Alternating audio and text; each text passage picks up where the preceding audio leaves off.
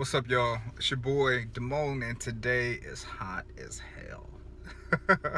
Man, it's so hot. So today I worked out early in the morning, like because my toothache, like, you know, if you guys ever had a toothache and turned into like a headache, it was annoying, right? So I took some ibuprofen, and I was out driving and stuff, and I just came back to the house. Like, I wasn't feeling it. I went to sleep at like 11 o'clock, man. And then I got up like 7. I was like, man, I gotta do something with my life. So I went ahead and worked out and got it out of the way. So all in all, it's a good day. I see that Shay finally posted his damn workout. Yeah, I see you, man. I see you. About damn time. But anyway, so I want to talk a little bit more about you know, a lot of you guys have kind of jumped in and are really kind of doing your thing and have chosen to opt in and, you know, be a part of this 12-week challenge. And really, guys, I just have to say thank you, honestly. I know, like, it takes a lot sometimes to like get things started, but like once you get started and you stay consistent with what it is that you want to do, you'll start to see amazing things happen. Although sometimes it's not as fast as we want it to happen, these things can and do and will happen as long as you stay consistent. And then also, I'm offended. I had a comment. Dude was like, I got a job. I'm like, okay. I'm like, that's great, dude. You know, so I'm just gonna put this out there, man. Like, I work 40 hours a week plus like doing a regular job, on top of 20 to 30 hours building a business, on top of taking care of kids and a wife, and still get my workout in.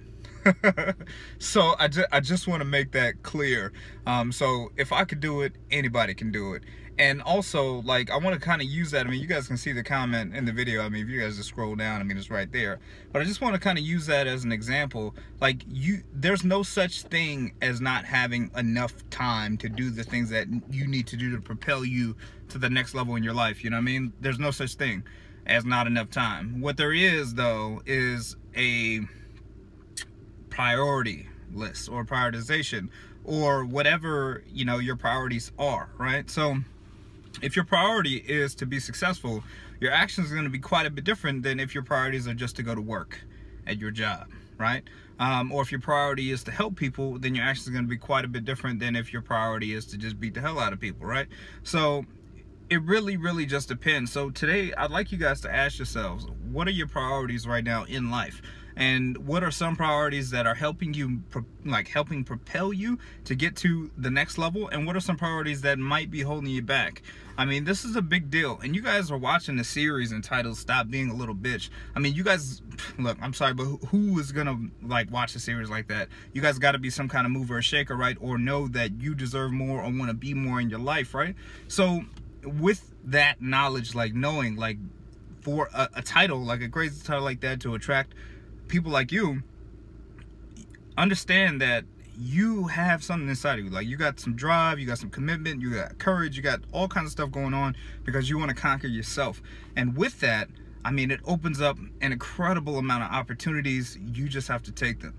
So today, look at, like I said, your priorities, and kind of figure out which ones are more important to you, and what actions, based on the actions that you've been taking, you know, which ones are you reinforcing. And if you need to adjust and then go back in and kind of redo, maybe take a little bit of time from here and put it over here, then definitely do that. But figure out what's important for you, your driving force, and then just do it. Just do it. Again, like, the easiest remedy for anything, guys, is just to take action. Something ain't working out, take action. Even if it's not perfect, take action. I heard this quote. I've been reading this book called The Advertising Effect, right?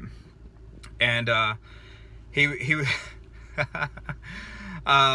oh no, it wasn't Advertising Effect. It was Grant Cardone, right? He was like, people that are perfectionists are liars, right? Because what they are is they're just making up excuses of why they can't get started.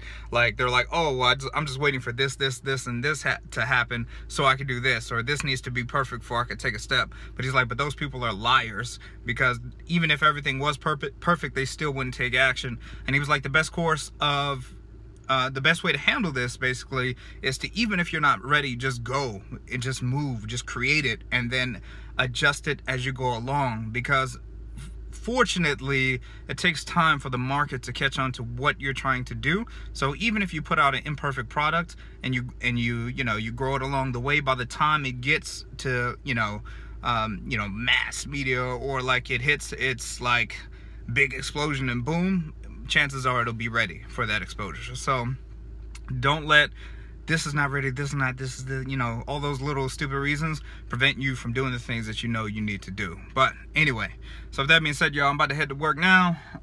And with that being said, I love y'all.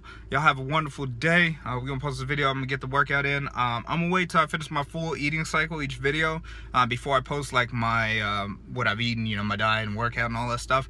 But I'll definitely get that to you guys in the video, in the comment section, so you guys can see every single day. And with that being said, y'all, like I said again, I love y'all, and we'll see y'all in the next video. Peace.